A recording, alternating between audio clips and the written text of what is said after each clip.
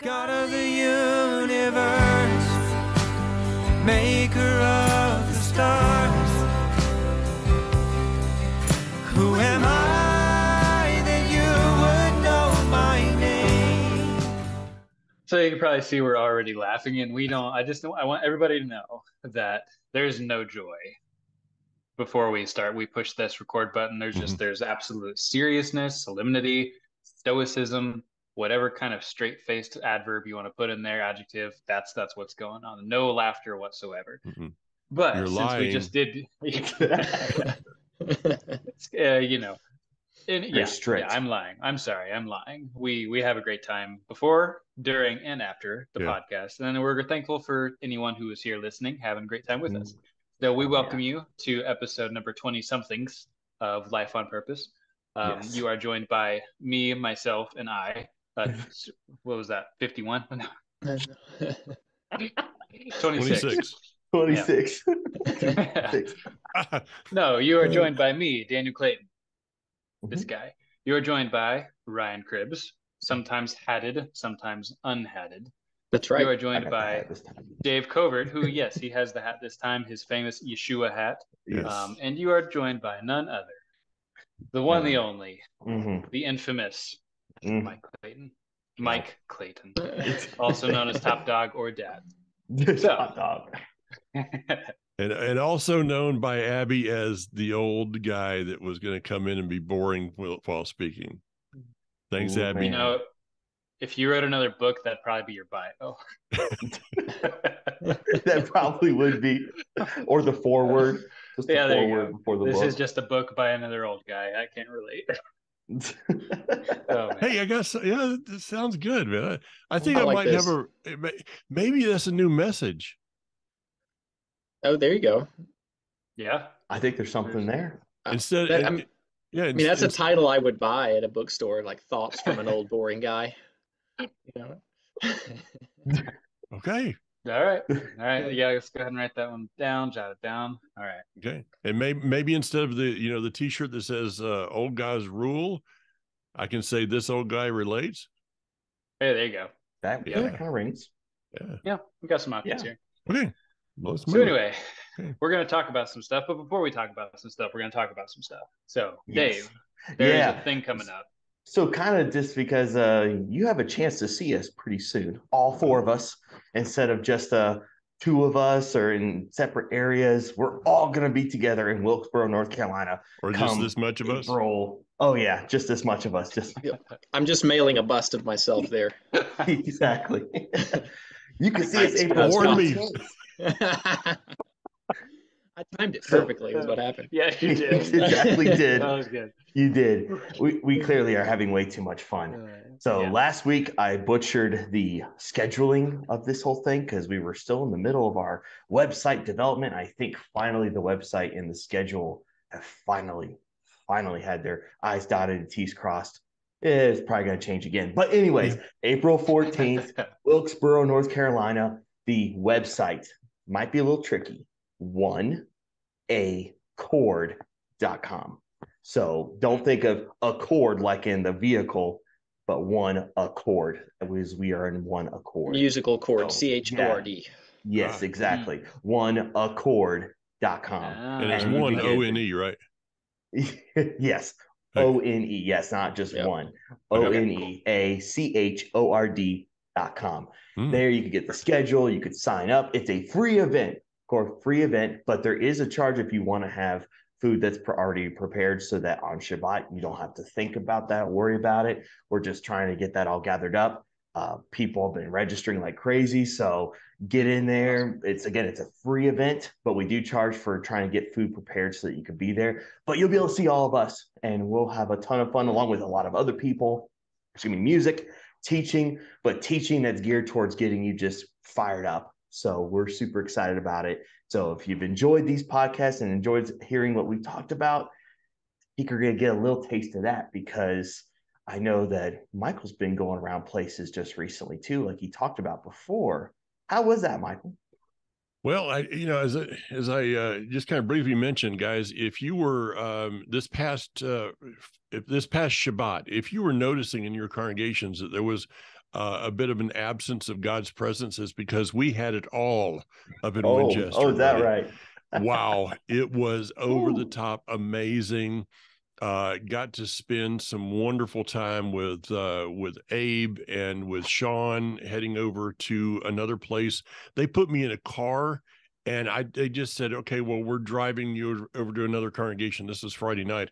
I had no idea where I was at and really didn't care. I mean, Abe that was driving, we had a great time, conversation. What an amazing young man he is. Got back that night. I did a little meeting with some folks that are going to Israel with me. We did a youth service for about 2 hours. And yes, Boring, that's right. Abby, yeah, she told her mom, yeah, I just thought it was another old guy who wouldn't know how to relate. And she said, but he did a pretty good job. So, I'm just going to take that one to the bank, really. Yeah. But no, we had a wonderful time with some great young people there, and then the main service, and got to spend a little time with our mutual friend Dustin Trapp. Love you, Dustin. Yeah. The one, the only, and we're thankful for, because the world could not handle two of him. No. The incomparable. That's right. But in the midst of that, got to meet another young man that was there, and I won't go into a lot of the details just for his own privacy. But he actually is his call is kind of the subject of our broadcast tonight. How the extremes that the Father goes to find someone, to show them that they're special, and to speak to them. And I had the amazing privilege of praying with him on Shabbat to receive Messiah, talking with him briefly, quite a bit afterwards, actually, on Messenger or text or carrier pigeon or something. I can't remember what we're using. But I won't give you names right now, but I can tell you that this young man is going to be a force to be reckoned with against the kingdom of darkness. I just know that with all my being. So without giving names or anything, if any of you just you got a little time to pray, just pray for this young man. God, believe me, God knows who he is. Okay. He definitely does know who he is. So with that, guys, we wanted to talk a little bit about some parables. And Daniel, you led at Life Assembly this past week and actually talked a little bit around this. Unintentionally. So, but that's normally how it works. Of course. Yeah. True. So who wants to start us off here? I think Ryan should. He's been too quiet lately. Oh my goodness. Always quiet. My goodness. Well, our it looks like our parable this week is going to be on the lost coin. And it's going to be in Luke chapter 15, starting in verse 8. And so it's 8 to 10. I'll go ahead and read actually what it says so we have some context here for everybody. It says, "Or what woman, having 10 silver coins, if she loses one coin, does not light a lamp, sweep the house, and search carefully until she finds it? And when she has found it, she calls her friends and neighbors together, saying, 'Rejoice with me, for I have found the piece which I have lost.' Likewise, I say to you, there is joy in the presence of the angels of God over one sinner who repents." That's fitting. That's pretty powerful. She's got 10, she loses one, she finds it, and rejoices more over the one than she does over having the 10. Okay. What's your thoughts on that, guys? There's a lot there. Yeah, I was about to say, where do you go with this? Because there's so much. I guess I'll just jump into it because, I mean, without trying to go towards the previous one, because that's about the lost sheep. And there's just so many good things that come from that one, right? Because it says, or, which in my translation it's saying. So it's like, don't try to focus on this one. Yeah, the imagery is because Passover's coming very soon, and the whole idea was to sweep out all 11. That's the imagery that's in my mind when I'm hearing this right off the bat. It's like sweeping the entire house, looking for that lost coin. Is in Passover, we're looking for something that's bad, which is the leaven. So we're looking for it, and we're searching for it, and we're trying to dispose of it. But in this situation, it's in the context of looking for something that's of value. So that's also interesting. In the same way that we would look so that we would not sin, it's a positive thing to search your house to get rid of the bad. In the same way, I think this is kind of in a way of replicating that, because if you think of it too, there's also the imagery of 10 coins, one being lost. I'm thinking of the Joseph story, right? The whole 10 tribes, the Joseph story. Like, okay, that's okay. Well, I'm gonna leave that off to the side, but that's kind of where I'm taking this, looking at it from that perspective, is that. And it kind of gives us a little context. I know from the previous parable about the lost sheep, a little bit of that context, but it's kind of leaning from that. So to think of it in that sense of searching out something, and I think everybody's been in that situation of, where's my keys? Where'd my wallet go? I can't help but think that this, in that same situation, we can all relate to this woman, how she's lost a coin and she's looking for it. And then I think about a woman and a coin, and I'm thinking about the widow's mite, how much that was versus the wealth that one man brought, and how all these parables are kind of tying together. So I'm just like, okay, there's all these things, now trying to focus in on one. I'd love to see, I don't know, Daniel, if you said you talked a little bit about this. So where'd you go when it came to this? Because there's a lot we can do here. Yeah, I honestly can't remember exactly where I touched. I think, we were just talking about parables on Shabbat. We were talking about specifically the parable of the banquet, where there was the one guy that did not have the wedding garment on. But we were kind of talking about the inclusivity of the kingdom and the nature in which God wants to make it inclusive to all people. Like, not by means of just grabbing anyone and letting them do whatever they want, but someone who is just anyone that you see. In Peter, it says it is his desire for all people to be saved. So that kind of inclusivity. And so what I was kind of bouncing this off of was that the joy of that one being lost, the inclusivity of the one. And I like how you mentioned the keys, because that is one thing that comes to my mind with this, is how it is. It's very simple. To the point, there's a time I'm walking around the house and just, where did I leave that thing? And there is a certain amount of joy that is like a relief almost of finding that thing. And I know there's a lot more in here, and I'm sure that there was I'm hoping someone knows a little bit of context behind this and how it would have been applicable to the day, because I don't know that. I just know maybe the simple approach, and got another thought, but I'll pitch it over to someone else for now. And by the way, guys, this is our program. So if you want to go to different parables, we can. No, we got to stay on this parable. We're on mission. Yeah, I didn't publish a bulletin. I just sent a text out. Okay. Or like what happened previously before anyone else takes over, we get a parable or something. Sometimes the show kind of takes it on mind of its own, and all of a sudden God kind of takes over and just says, no, we're going this route. So I agree. Let's roll with it. I had a couple thoughts on this as I was reading it. And one is, I noticed that it also doesn't mention the denomination of the coins. It just says silver coins. We could have had many different denominations there, or coins even of greater value. So it's not necessarily about what you think your value is. It's the value that the owner places upon you, your owner being your creator, which I thought was important to note. But also, that word lost was interesting, because when we think of something lost in our English mindset, we think of something that we just can't be found. It still exists but cannot be found. The actual Greek there, and I'm probably going to butcher the pronunciation, but it looks like it's apolumi, which is that which is perished, destroyed, ruined, brought to nothing, put to death, to lose utterly. And that carries quite a bit more than just, I can't find it. I mean, this was something that was gone, like irretrievable, basically. Okay, Ryan, let me throw something in, and then I want you to take it back. How about we look at it in light of the Torah, which of course everything goes back to the foundation of the first 5 books. So this is about this coin. It's about something that's perished.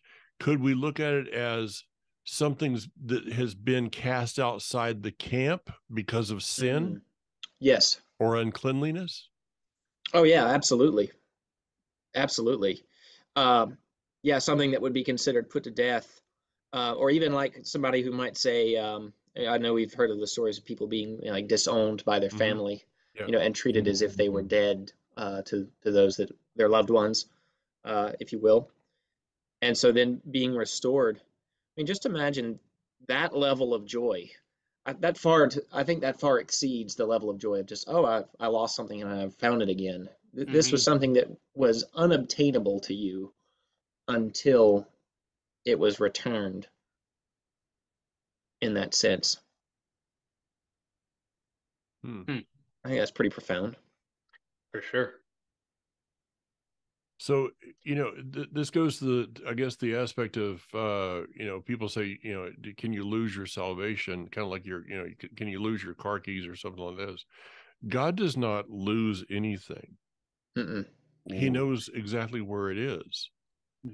But there is a moment in time that he says, okay, I know where this so-called lost coin is. It's time to go retrieve it. Yes. Time to go find it. Time to sweep the house and look for it. Wow. That's I like the way you put it like that. That's nice. Yeah, and when you put it in that context with that word, with its expounded meaning, it sets up a better stage for the next parable of the prodigal son.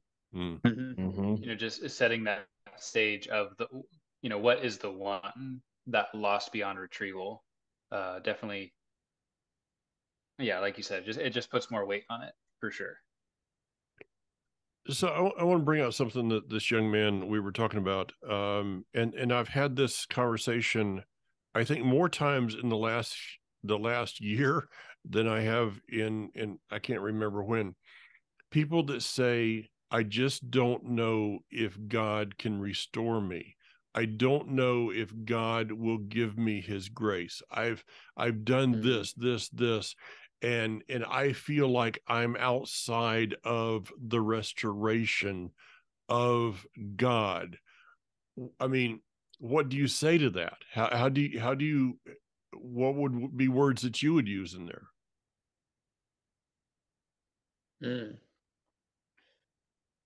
I think to put it, those kind of questions get me so excited, because that means, because they're asking that, it's because they are searching already.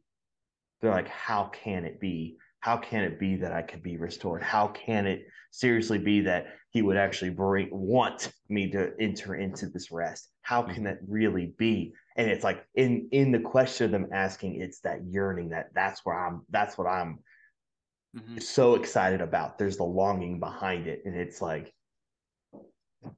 I think oh man, go ahead, Dan. Two people, you're good. Two people that come into my mind in the scripture that Yeshua, he really went for. We have so many amazing accounts of him going to the outcast of the outcast of the outcast. One example being the Samaritan woman.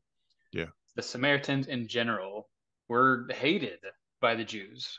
There was such a kind of this cultural battle between them that just kind of this, you could equate it to modern day racism in some senses. They think of each other and they didn't mesh very well. Yeah. They did their own thing, we do our own thing, we don't mix with them. And so not only does he go to the Samaritans, but then within the Samaritans is this woman who is married and divorced many times and currently living a life of sin. And so just take a moment to kind of think about who she is. This woman living within a cultural outcast from the main religion of the day nearby in Jerusalem. And even, disassociated with her own people in that way. And yet Yeshua seeks her out and he spends time on her. And then you go from there over to the woman with the issue of blood. Someone who had spent so much time unclean, and she was just walking around and people were looking at her and shouting unclean at her because they didn't want to be unclean. And so outcast in that way of a physical uncleanliness, and yet Yeshua, she was healed by him, and he said, your faith has restored you. So we have these moments, we have these people. God was very good to us, and including many people that were not only not perfect, but actually pretty wretched people in the scripture. Some of the things you read is just, I can't even fathom that kind of thing. And yet forgiven. They're forgiven. Not only by Yeshua, but before Yeshua. When it's just God, they are forgiven. They are restored. They face consequences, but they are restored. Yeah. So let me jump off what you just said, Dave, because that's what I'm trying to get at. That idea that, especially the woman at the well, that's perfect, literally perfect, because then she recounts all this stuff, and the Messiah then tells her, this is what you've gone through and everything. And by the end of that encounter, she then runs up to them people saying, this guy's told me everything I've ever done, and with that much joy. So in that's where I'm so excited about, is because the thing you think will keep you away from the kingdom, keep you away from the Messiah, is actually doesn't matter at all. Because at the end of encountering the Messiah, it washes away. It doesn't even matter. It doesn't even hold weight anymore. The guilt is gone. The shame is gone. It's just gone. Are the consequences still there? Of course they are. Yeah. But you're going to face those consequences with joy. How many times have you met someone that you hear their testimony, how their life was a mess, turns around, and the consequences they faced then were lessened even more? My dear brother, dear friend, Nathan Stanley, I think we all met before. Yeah. That his story, which I hope one day some of you viewers can listen to, he went from just the darkest place you could have ever imagined, and you would have thought that he should have reaped every consequence thrown back at him. But God saved him because of that grace and mercy that he talks about so much. So that's what gets me so excited when people, like Mike, what you say, when people come with this, there's no way, how can I? It's because you're here. You're asking. That's a step in the right direction. Let's get going with this then. That just gets me way too excited. And one thing I said on Shabbat that is most certainly going to offend someone's religion is that it's hard to grapple with sometimes, just to put it this simply, but God does not care where you were yesterday. He does not care where you were this morning or this afternoon, pretty much no matter what it was. What he cares about is where people are right now, what they're going to do right now, and what they're going to do tomorrow. And guess what? Even if you were in the worst place yesterday or this morning and you turn your heart to him, he doesn't expect perfection by tomorrow morning. It's not like you come and you receive salvation and all of a sudden you have to live the perfect life. You come to salvation and that begins a process. And so, let that be an encouragement to someone that you don't have to be perfect. You don't have to have everything right about your walk. Yeshua coming into your heart, into your life, and being your king does not make you perfect. It does not make you all of a sudden understand everything that you should do just because you know him. It just starts a process. It's like meeting him. You're meeting him, and then you have conversations with him. And the more you get to know him, the more it changes you. And just as they going along with what we're saying, God does not care where someone was this morning.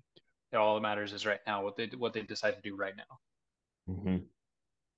We see in the parable of the prodigal son, a lot of people, they gloss over what he did when he asked his father, go ahead and give me my inheritance. He wished his father dead.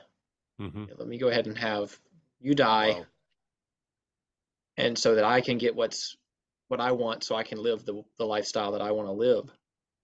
And so really he brought shame upon the head of the father and upon his household, and especially in that day and those communities, the whole community would have seen that. And so when we see him kind of come to his senses, he asks the same question that you had posed, that a lot of people ask, Mike. He goes, Father, I've sinned against heaven and before you, and I am no longer worthy to be called your son. Make me like one of your hired servants. Right? So he calls him to question his worthiness. And we know how the story goes, most of us. He comes back, and his father sees him coming from afar off and runs to him. Now, why is that important? Remember, he's brought shame to his family and his community by what he has done. So the community's watching to see what the father's reaction is going to be. And not only does he accept his son back, but he runs to him so that the entire community can see that he is going to bring his son in as his son. He gives him a robe, he gives him a ring, he calls him son. For this is my son was dead and is alive again. It says he was lost and now is found. And they all were merry. That's profound to think about. The creator of the universe, when you're even in the midst of you questioning your worthiness, is willing to take off his sandals and run to you. Yeah. A song that was made famous by Phillips Craig and Dean. This song goes back to, I think, older than you guys. It's about the prodigal son, and the name of the song is "When God Ran." And I don't know how many times I've heard that song. It's on YouTube. People can go and and search it out real quick. And if you can get through to the end of that song without tears, more power to you, because I can't. The verse says, or the part of the song says, the only time I ever saw God run is when he ran to me, took me in his arms, held me close to his chest, and said, son, you've come home. Just that concept, is just, it is beyond my comprehension. The fact that he has that much love. I cannot fathom. I was thinking about this morning early. I cannot fathom that kind of love. Mm-hmm. Yeah. Let me go ahead. Go ahead. It just dawned on me. So I led worship on Shabbat before we, kind of leading a discussion, and I got through my 4 songs that I planned to do, and got to a 5th one that I wasn't really sure if I was going to do it or not. I didn't end up doing it, and this song just came to me. It's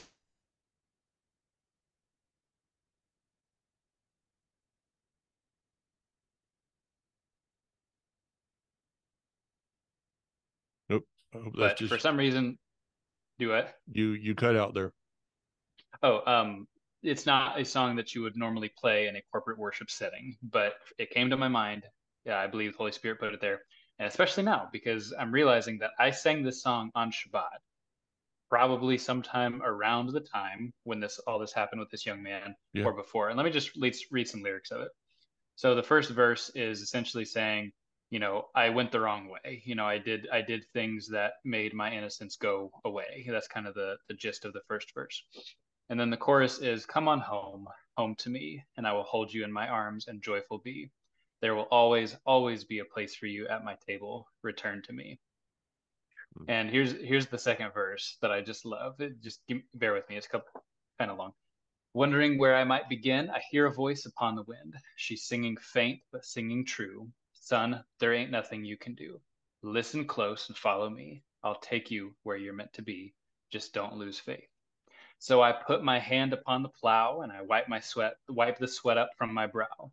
I plant the good seed along the way as I look forward to the day when at last I see my Father run to me, singing, "Oh, my child." So I was singing that song just a little bit before that I was not planning on singing. Man. How about that? Yeah. I think that's where that relation because we're talking about the parable that happens right after, I think there's also that before, the leaving the 99 sheep to go after the one sheep also plays a significant role into this. Because I think that if any of you have ever had an animal, I know when we have with our farm, we'll have the like recently we had baby goats, and one of the goats was struggling really, really bad, and everybody jumped in to help out with that. Unfortunately, the goat didn't make it, and it's just a way of kind of how farm kind of works sometimes. Yeah. But there have been times where some animals are reaching that door of death, and there's something about it. And I think that's that how we relate sometimes with animals is there so that we can then have at least a glimpse of an understanding as to how God will reacts to us when that long lost animal comes back after being gone for days and days and days. Then, but with us, it's years and years and years. And then we finally come to our senses, like in the prodigal son, and we're like, please just give me anything. I'll lick the dust off the floor if I have to. It's better here than out there. And God goes, nuh-uh, that's not how this is going to be.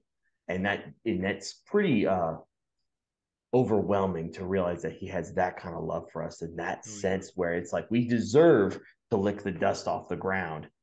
But he says, no, not here, not you. That's just, it gets me every time. And the songs sung because of it is so amazing. Oh, yeah. I want to back up just a little bit, if you guys don't mind. If you do, I'm going to do it anyway. But Ryan, you kind of went over something there that I've never thought about at all. When the prodigal son comes to his father and says, I want my inheritance, it is as if he's saying, I were just as soon you were dead. Yes. Yep. We went over that way too fast, because I know many people I've talked to that said, I walked away from God. He was like dead to me, or somebody says, well, I don't believe in God. And I normally look at him and say, well, that's okay, because he still believes in you. But the seriousness of this prodigal son is that he was literally saying, I wish that you were dead so that I could have what is mine.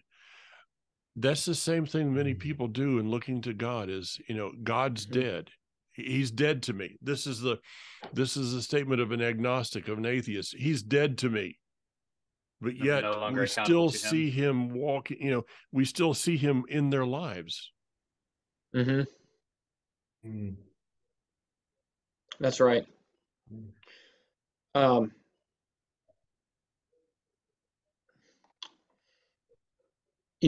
lot of times I think people have to have their reasons in order to, excuse whatever their desires for their own behavior is going to be.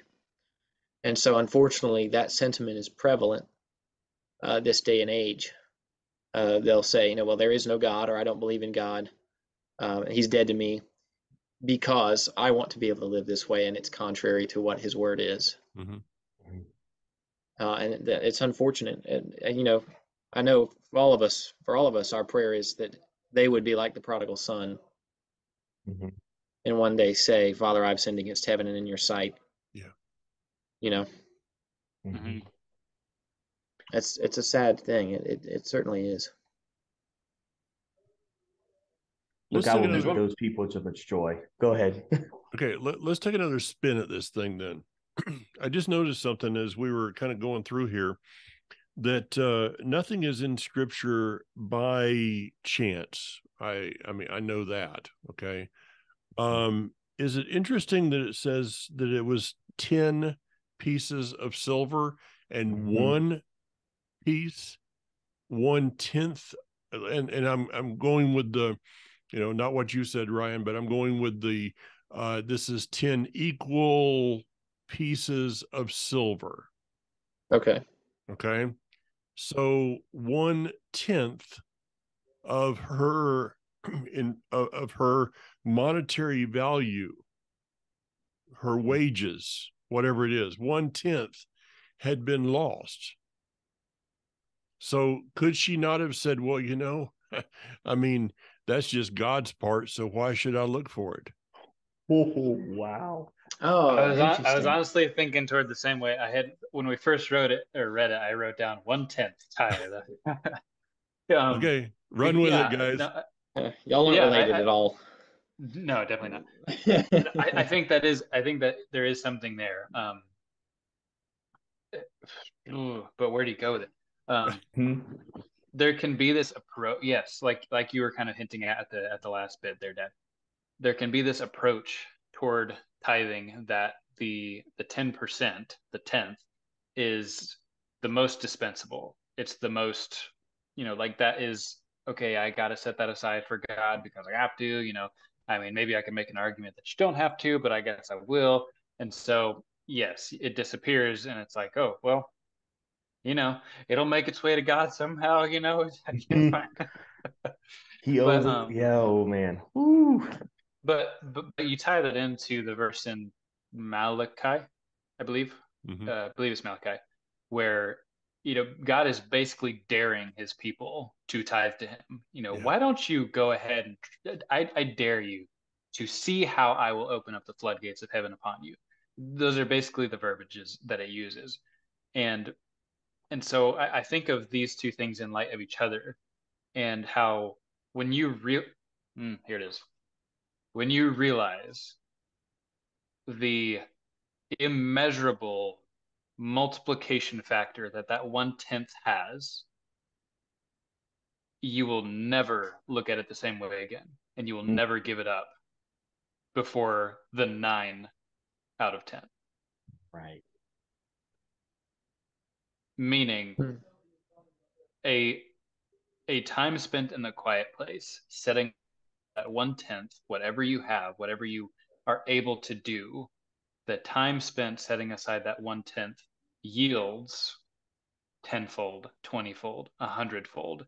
And once you realize that, and I've experienced this in my own life, ridiculous. Like when I was first married, Casey and I got married, and she was working at the time, I was working, and 3 months in, we got pregnant, our first child, and with Ruben, and she got super pregnancy, morning kind of stuff. So she had to stop working, and at the same time, my boss's wife came down with breast cancer, and at the same time, our work shut off like a faucet. It just we had no work, and so here I am. My wife can't work anymore. We have a baby on the way, and there's no work. So I'm freaking out entirely 100%. Every part of me is freaking out, trying to maintain faith. And so the next years, of course, most people's first years of marriage is not the most financially stable in the world. And that's okay. There's a very deepening bond that happens as you grow through those trials together. But there was many, many times where I made very good reasons to myself why God would want me to use that tithe to help me pay off my debt, because then I would be able to get out of debt faster and I could give more. I mean, I came up with some really, really good reasons why God would want me to, but I never did. I never stopped setting aside that 10% for nothing to do with myself, for giving.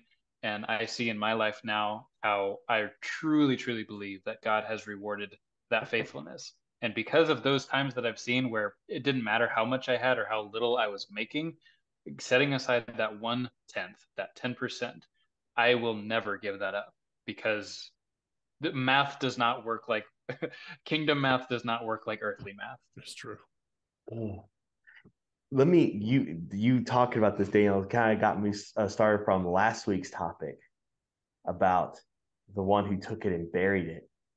Could it not be said then, if she didn't look for that one, that the master gave her 10 or 11, I guess we'd say, and one got lost and was essentially buried away? Do you not think the master would have gone, what happened to the one? I gave you this. What happened to, what's the account of it all? Oh, you didn't even look for it? You didn't go even try to find it? You didn't try to clean it up? It goes back to that same idea you said, that no matter what, you still gave because you knew that you had to do it. You took account that this was for him because I give this much, as small as it ever was, right? As small as it ever was, what it did accomplish was something that you could not describe. Yeah. Because I know when you're starving, you're hungry, $10 is something unbelievable, right? Something small, so small monetary value is something beyond. You can make that stretch so much.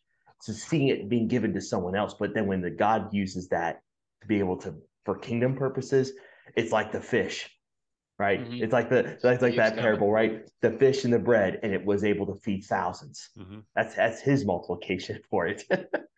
That's that right. I kind of look at that; those parables kind of connect to there too. So we are talking about connecting parables. I see it to kind of add to that as well. She's very intentional with this one, with this 1/10. It reminds me of a teacher that I heard recently, and I won't name any names, it's their story, but they had gone out to eat, and on their way home, they were at a red light and saw a guy there that was begging for food, signs, hungry. And so they gave him their leftovers, which most people would be like, oh, how wonderful, gave him something to eat and go on. They got up to the next red light and they were like, I can't believe I serve the God I serve and I gave that man leftovers. So they turned around, went back to the guy who was happily there, eating the leftovers, and was like, I'm sorry I gave you my leftovers. Now I want you to come with me and let me treat you to a meal, a good meal of your choosing, because I serve the God of Abraham, Isaac, and Jacob. They were intentional in that giving, and intentional to make it the best that they could afford. I think that's exactly made it matter. I think that's important as well. Just like we see with her, she's obviously very upset over this one. And she's very intentional in finding it so that it can be used, presumably, in the way it should be used, versus like we were talking about earlier, just like, oh, well, it was God's anyway. Yeah. So Ryan, to kind of play off of that one just a little bit, I guess the question needs to be asked: do we give God our leftovers? Ooh. Oftentimes. Yep. What is okay? Let's just take it here, and I'll go ahead and shoot some holes in the boat here. I do that real well with Barry Phillips. He most of our program is about him trying to patch up the boat. So we get to the 7th day and give him our leftovers. Yep.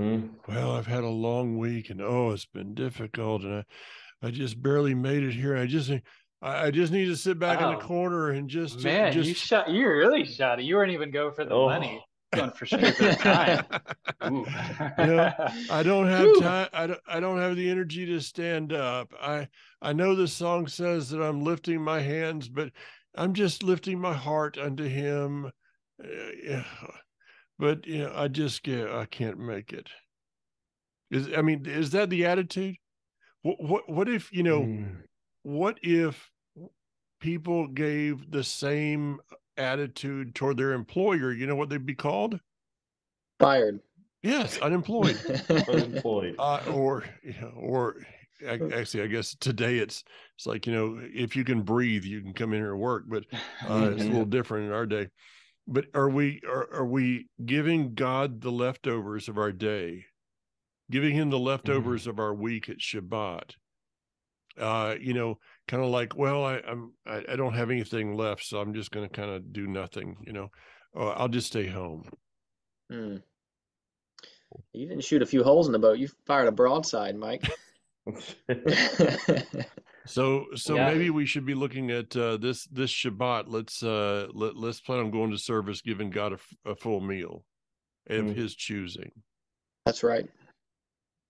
And it's a perception issue too, because if you view Shabbat as day 7 of the week and that's all, then that's all you're going to be able to give. But if you view Shabbat as like what it is, as this oasis this oasis once a week that we get to that we start, starting on Saturday night, you look forward to that day with him, and then you have that day, and then you flow out of that day to that day. It's not just day number 7. It's an oasis in the desert of the week and the toil and the labor.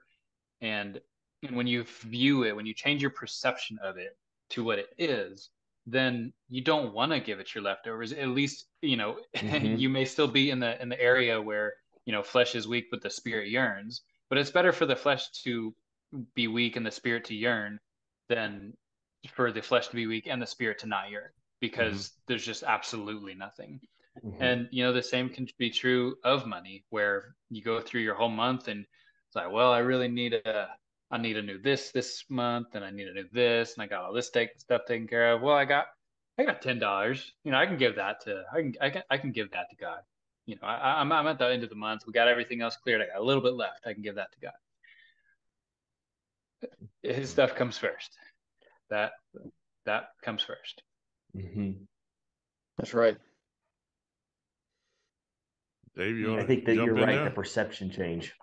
That perception change. You got to think of it that way. That you're looking forward to the Shabbat versus it's just the 7th day of the week. That's everything that matters. Once you change that perception, it totally revolutionizes the way you live. It really does. It's true. It's true. Lenny and Varda do a song. Lenny and Varda Harris, friends of mine for many years, do a song. It's only 6 days till Shabbat. It's not that Shabbat is the left. Shabbat's the meal. Shabbat should be what we're. Somebody told me a couple of days ago. They said they remembered me saying at some point. I don't even remember how I said it exactly, but it's like when it's Shabbat should be the culmination of everything that we do, that we work for. Everything that we do upon this earth should be the culmination. And Shabbat should be the most exciting day of our week, because we get to come together and share what the Almighty has done for us and through us and in us in the other 6 days. That's right. That is exactly right. Okay, and then we can say, go ahead. We can say, as she did, we'll call our friends and neighbors and say, rejoice with me, for I have found my lost coin. Yeah. My lost coin. I found Shabbat. Shabbat.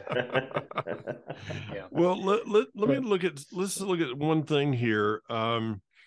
This is kind of the icing on the cake verse here. In the same way, I tell you, there is joy among Elohim, God's angels, when one sinner repents. As I was praying with this young man the other day, I looked at him and said, heaven has stopped to rejoice over you. Yeah. Think about that. I mean, just consider that for a moment. 100%. That whatever is going on up in the heavenly realm, and I have a funny feeling it's a pretty busy place. But when one person turns and says yes and decides to follow the Almighty, the angels stop what they're doing to rejoice over that. That's the book This Present Darkness and Piercing the Darkness, written by Frank Peretti. Would I go to them for doctrine? No, but I think they paint a very good picture of the reality of the spiritual world and the spiritual warfare. And my favorite scene from those books, I read them well over 10 years ago. Yeah. And the one scene that sticks with me above anything else I read in that book is it's following this one woman who is lifestyle of sin, but you can see in the spiritual world the battle over her life, and she finally gives in. She finally gives her life to God, and it shifts into the spiritual world, and it depicts what we just read there so beautifully, of what the angels are doing as she gave to her life, and this light that is coming off in the spiritual realm, and how there is no darkness that can penetrate that moment. That moment is so precious to God Mm. and he's not letting anything penetrate that moment.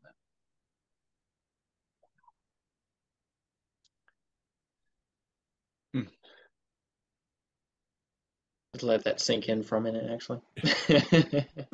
Yeah. True.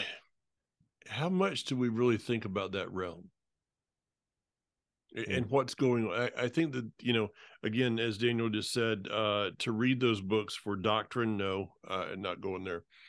But I remember when the books came out and the impact that they had on people's lives, who, though they were going through a lot of maybe religious activity on a weekly basis, they had never really considered the battleground that was around them.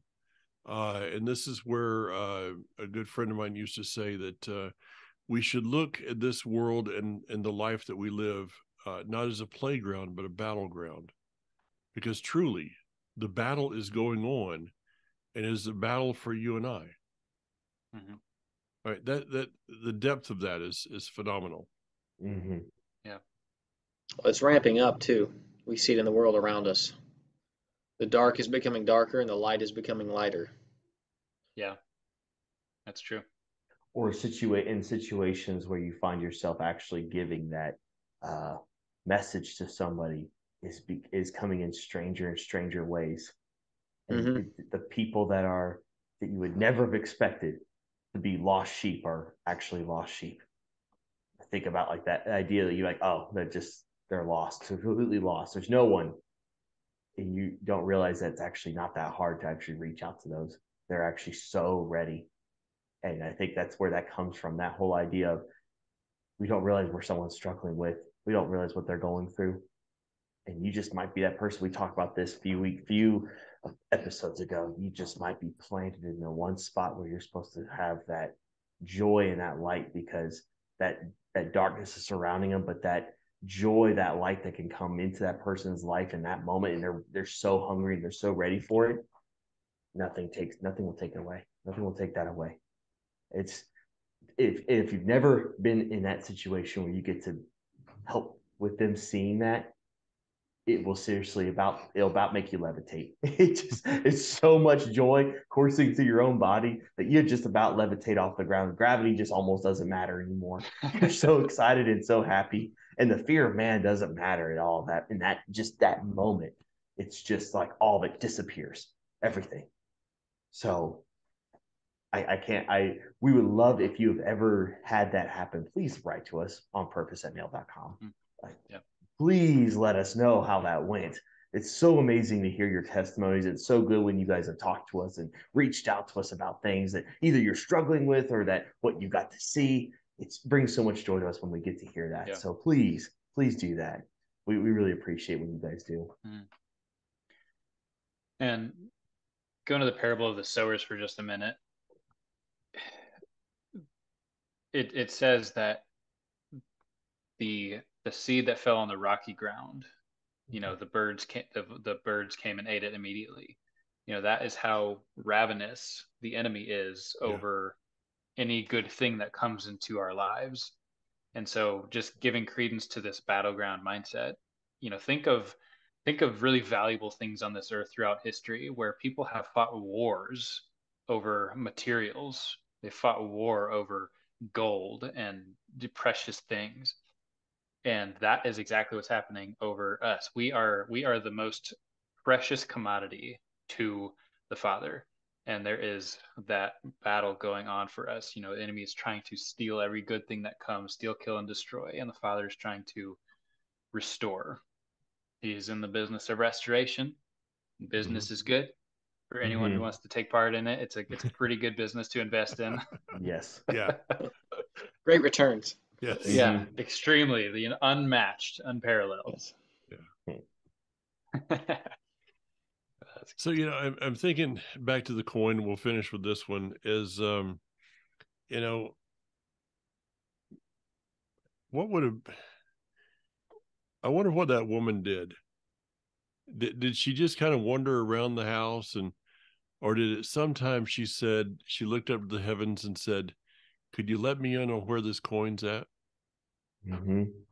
and all of a sudden she looked down. I remember my mother, Daniel's grandmother, that had dementia.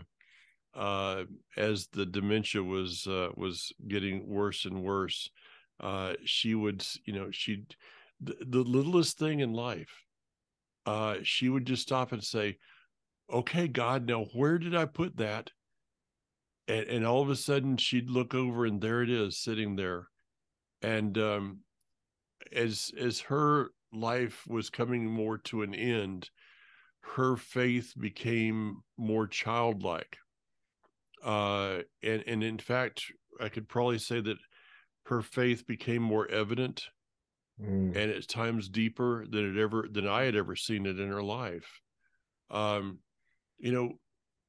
Maybe you and I, there's a coin out there, and that coin has been lost, and maybe the Father would like us to go knock on the lady's door next door and say, is there something wrong here? Have you lost something? And let me help you find it. Let me help you, because maybe that we're talking about a relationship that people have with God, and they're looking around going, I think I've lost that relationship. And maybe you and I are being brought into their lives to help them find it again. Mm-hmm. That's right. I mean, kind of in the middle of what you're saying there, Mike, it's almost like maybe take from whenever you're listening to our broadcast, if it's on Shabbat, then have a wonderful Shabbat. But maybe between then and the next Shabbat, maybe consider, as you're just going around your mundane, just the mundane grocery shopping. Yep. Maybe be like what you just said, Grandma, just look up to heaven and go, can you show me where that lost coin is? Yeah. Yep. Is there any lost coins in this store? Is there a lost coin in this store? Maybe there's someone that's a special coin that you need to reach out to. Mm-hmm. Something to think about. Yeah, absolutely. Daniel, Ryan, finish up. What Dave said. He's taking that way out, I see. Hot potato. No, it's interesting that in the parable, one of the first things she does before she starts looking is she lights a lamp. She sheds light on the subject, and then she begins to sweep the house.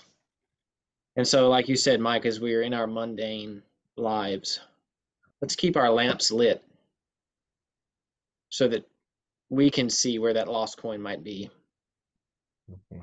And the only way to do that is to have oil. And the only way to have oil is to spend time, not leftover time, but spend intentional time with the Father so that He can pour His oil into you. There you go. That's a wrap. That's the one. Yes. Yeah. I think that's a good place to end this program. So, well, for everyone out there, understand that you're not listening to this podcast by accident. You didn't just, somebody sent me a link and told me to listen. No, you're listening to this because maybe you're that lost coin. Maybe you're that prodigal son. Maybe you're that lost sheep. And the Father is saying to you, I have plans for you, for a future and a hope, not for good, not for evil, but for good. I want to give you future, hope, and a kingdom in my presence. So live life on purpose. Next time. We'll see you guys next week. You alone hear my every prayer. You're the God who's always